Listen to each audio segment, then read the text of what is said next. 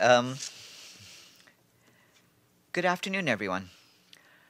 Earlier this morning, we issued a statement expressing the Secretary General's concerns about the unfolding situation in the Maldives, in particular, the declaration of a state of emergency and the entry of security forces into the Supreme Court premises.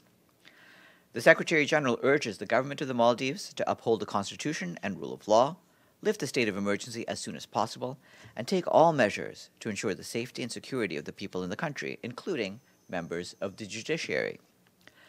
Assistant Secretary General for Political Affairs Miroslav Yencha spoke today by phone with the Foreign Minister of the Maldives, Dr. Mohammed Asim, and reiterated the Secretary General's serious concern about the unfolding situation in the country, in particular, the arrest of the Chief Justice earlier today.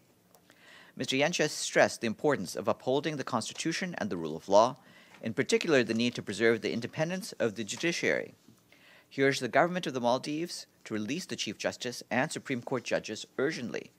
Mr. Yencha also called on the Foreign Minister to take all necessary measures to ensure the safety and security of all people in the country and to resolve the political crisis through all-party talks, which the UN stands ready to facilitate. The UN Resident and Humanitarian Coordinator and the UN representatives in Syria today called for an immediate cessation of hostilities lasting for at least 1 month throughout Syria to enable the delivery of humanitarian aid and services, evacuation of the critically sick and wounded, and alleviation of people suffering to the extent possible. The United Nations humanitarian team in Syria warns of the dire consequences of the compounded humanitarian crisis in several parts of the country. In Afrin, the ongoing military operations on the one hand and the reported blockage of exits by other forces on the other hand have virtually trapped many civilians, preventing them from accessing safer areas. So far, 380 families have reached surrounding villages and Aleppo city neighborhoods, while thousands of people have been displaced within Afrin. As the fighting escalates, the number of civilians affected by violence is bound to increase. In Idlib, the military operations resulted in increased casualties and movement of civilians to safer areas. Some of them have been forced to move several times to escape fighting. We have more details online. Emergency fuel for critical facilities in Gaza will become exhausted within the next 10 days, the acting UN humanitarian coordinator for the occupied Palestinian territory, Roberto Valente, warned today. The UN office in Gaza says that there is an urgent need for donor support to avoid a humanitarian catastrophe driven by the energy crisis. At present, the nearly 2 million Palestinian residents of Gaza, over half of whom are children, receive electricity for no more than 8 hours each day. This year, $6.5 million is required to provide 7.7 million liters of emergency fuel. This is the bare minimum needed to stave off a collapse of services. Mr. Valente said that hospitals have already begun to close. Without funding, more service providers will be forced to suspend operations over the coming weeks, and the situation will deteriorate dramatically, with potential impacts on the entire population. There are more details online. And in line with that, we also have an appointment to announce. Today, the Secretary General is announcing the appointment of Jamie McGoldrick of Ireland as Deputy Special Coordinator for the Middle East Peace Process, UN Resident Coordinator, and Humanitarian Coordinator for the occupied Palestinian territory. He succeeds Robert Piper of Australia, to whom the Secretary General is grateful for his commitment and dedicated service. Mr. McGoldrick brings extensive experience in humanitarian affairs, international cooperation, economic development, and political affairs. Most recently, you will remember he served as UN Resident Coordinator and Humanitarian Coordinator in Yemen. We have much more in a bio note in our office. The UN Refugee Agency and its partners are today launching a funding appeal for $391 million to support some 430,000 Burundian refugees during 2018. Low levels of humanitarian funding for this crisis remains a great concern. Burundian refugees could get a mere 21% of the required funds, making it the world's least funded refugee response plan. Since 2015, more than 400,000 refugees and asylum seekers have fled the country, escaping human rights abuses, continued political uncertainty, and the related humanitarian crisis. Refugee numbers are expected to increase by over 50,000 this year, as regional efforts to resolve the political crisis in the country have not made significant progress. Tanzania is hosting the largest number of Burundians, followed by Rwanda, the Democratic Republic of the Congo, and Uganda.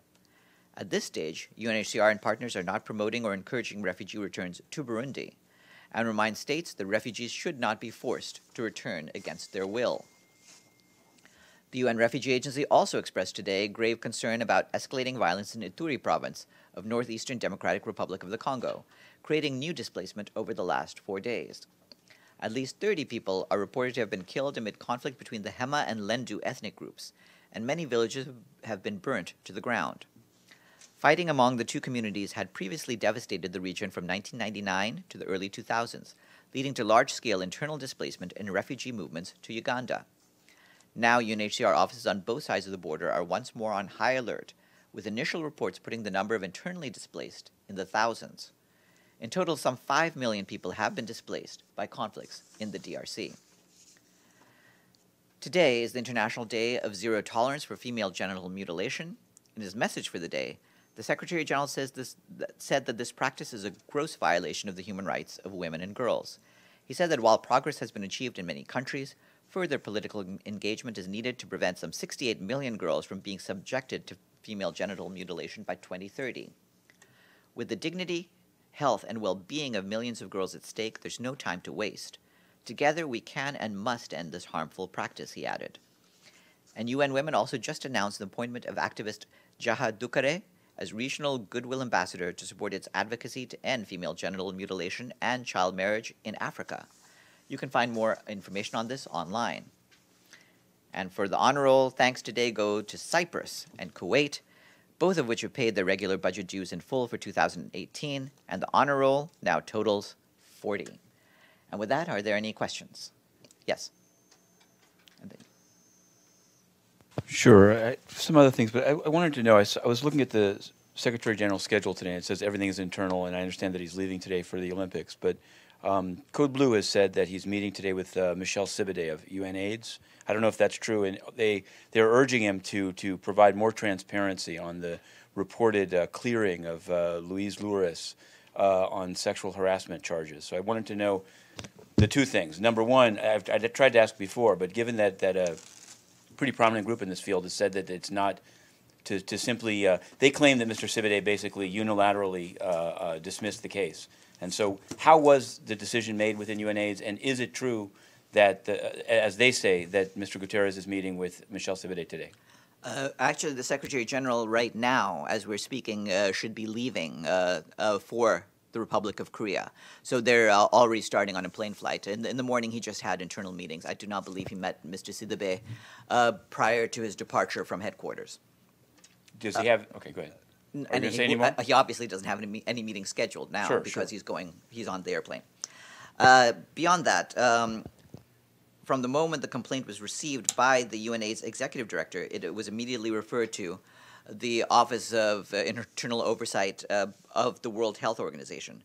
And investigation was underway after that time and has just been completed. That was the procedure that UNAIDS follows. It goes to the World Health Organization's internal oversight. But does the director of UNAIDS, Michel Sibaday, then make a final determination, or is it entirely whatever the recommendation of OIOS of WHO is taken? It has to follow the recommendations by the investigators, in other words, by the World Health Organization investigators. But beyond that, you'd have to check with UNAIDS. We can't speak to the case in its detail because it wasn't handled by the UN Secretariat. However, the Secretary General does expect the case to be thoroughly investigated. As you know, UN entities outside the Secretariat have their own rules that set out the terms of conditions of employment for its staff, including a code of conduct. And the Secretariat does not have jurisdiction over these cases. At the same time, the Secretary General is aware that the rules, regulations, and investigative practices across the UN system need to be brought in line. And he's taken measures to address this. So just one final thing. When he said at the stakeout that he's declaring zero tolerance, does he only mean for the Secretariat, or does it extend throughout? No, he said that they have their own rules. He means throughout the system, and this is something he's tried to make clear. Yes. Farhan, just to clarify, so this case is still under investigation? You would have to check with UNAIDS whether there's any final determination. As far as we're aware, the investigation has just been completed. And now it's up to them to determine what follow-up steps are to be taken. It's up to UNAIDS. Like I said, the Secretary General is trying to make sure that the various standards of the UN system can be brought into line. because, of course, for obvious reasons, they do vary. But he wants to make sure that throughout the system there will be zero tolerance for sexual harassment. He made that clear in his remarks to you on Friday, and we're pursuing measures on that level. Yes.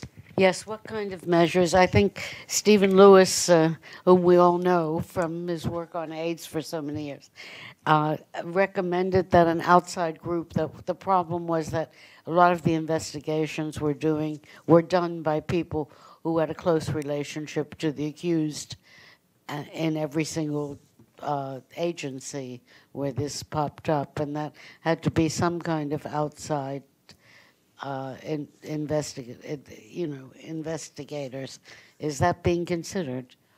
Well, we'll see what the system as a whole can agree to, but the Secretary General has brought this to the attention of all of the heads of the agencies, funds, and programs. As you know, the Chief Executives Board meets twice a year, and he brought this to their attention already as a way of trying to see how we can move forward on this.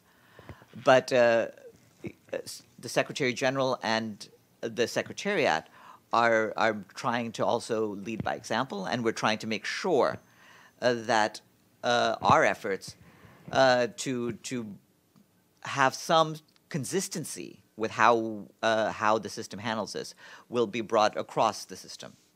Yes, Edie. On another subject, Farhan, as you just read, the UN humanitarian and resident coordinator in Syria and the UN representative in Syria have called for a 1-month ceasefire. Why did that come from them and not from the Secretary General? And does the Secretary General support a 1-month ceasefire for humanitarian aid deliveries? Yes, of course, the Secretary General does support that. He hopes that any sort of halt can be brought about on the ground because it is urgently needed. At the same time, of course, it's the officials on the ground and the country team on the ground who have most raised these concerns, given the sort of deterioration they've seen in places like Afrin, in Idlib, in Raqqa, and elsewhere. And it's for that reason they've made that alarm today. Yes, Dulcie. Yeah, so back to the case of UNAIDS. So is the goal now to standardize all responses across the UN system, including agencies, to align with one policy? Because it sounds like you're saying everybody has their own policy. Let's see what we can get. Obviously, there's a range of different ways that different agencies handle it. But yes, we want to see how we can have a reasonable standard brought across the system. What do you mean, a reasonable standard? Ultimately, we want to see that there are procedures put in place in each and every area, in each and every agency that can deal effectively with the problems of sexual harassment that we believe that the system as a whole must face. Yes. Always on Syria, there was some reports yesterday of some chemical attacks in Idlib. The U.S. has expressed their concerns and grave preoccupation on that. What's the reaction from the UN?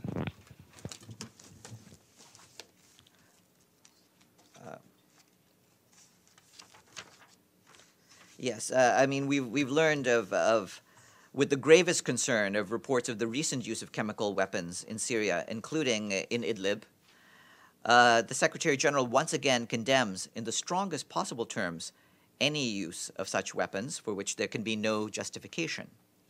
He reiterates his call for unity in the Security Council in order to ensure that those responsible for the use of chemical weapons in Syria are identified and held accountable. Yes. Follow-up on Syria. You already mentioned Idlib, but I was wondering if you have any reaction to there were reports of hospital bombings in Idlib, and also a refugee camp in northern Idlib was targeted by the Kurdish militias. Do you also have a reaction to that? Yes, so we're aware of the reports of shelling in Idlib and in other places. Regarding reports of the shelling of hospitals. Of course, we have taken a stand against any targeting of hospitals or medical facilities. It's a major violation of international humanitarian law and must be stopped. Yes, Dulcie again? Okay. Does the UN have a policy regarding top UN officials using UN symbols like the UN flag on their personal social media accounts? If they're using it for UN business, that's appropriate. If it's for private business, no, you shouldn't use UN symbols for that. Yes. Sure. I wanted to ask you again about Kenya. It seems like, whatever, Citizen TV is still closed. A gentleman I'd asked you about before, an opposition figure, David Ndai, has had his passport canceled for attending the inauguration or self-inauguration of Raila Odinga, and an opposition lawyer, Maguna, has been arrested. And I'm wondering, I know that at an earlier stage, Mr. Obasanjo was saying, is the UN actually trying to diffuse what seems to be a mounting tension between the two sides in Kenya? Well, we are concerned about any of these reports. We want, once more, for all of the Kenyans to maintain a lawful and peaceful social and political environment, and in recognition of the critical role of security agencies in preventing violence and maintaining law and order, the United Nations urges law enforcement officials to continue to observe the law and respond proportionally in dealing with protests. Right. Well, what about like locking up of these opposition people? It seems some people are saying they might lock up Raila Odinga, which would create a huge outcry. So I'm just wondering, is there an attempt by the UN to sort of? We are in touch with different officials to relay our various concerns about the situation. Yes. Yeah, and I wanted to ask you one. It's something. Yesterday, the Patrick Ho, the head of the China Energy Fund Committee here, was denied bail, and in the hearing, basically the prosecution said and the judge said that she found weight to be given to the evidence that basically the NGO was a front for bribery to Sam Kutesa and others. So given that how this trial is going, I'm wondering again, Stefan had said that the Secretariat plays no role in sort of following through and making sure that China Energy Fund Committee can't continue to say it's in special consultative status with ECOSOC. I've written to the ECOSOC chair now twice, November 28th and today, but I don't have anything back. Is there any spokesperson for ECOSOC that can at least say what the process is? There is a spokesperson for the president of the Economic and Social Commission, and I can give you that contact afterwards. Brendan, yeah. Anyways, I'd written before to that same individual, and there was no response. I'm wondering, does the Secretary General, given that trial that's now moving forward and what's coming out in it, does he believe it in the same way that he is asserting himself as to agencies on other issues, that he should maybe get involved to ensure that there's not a named briber saying that they're in consultative status with the UN? Well, UN bodies themselves have been dealing with the problems created by the China Energy Fund Committee in their own ways. But what you're talking about is consultative status that's granted by member states through the Economic and Social Council. And that decision would have to be taken by member states. Have a good afternoon, everyone.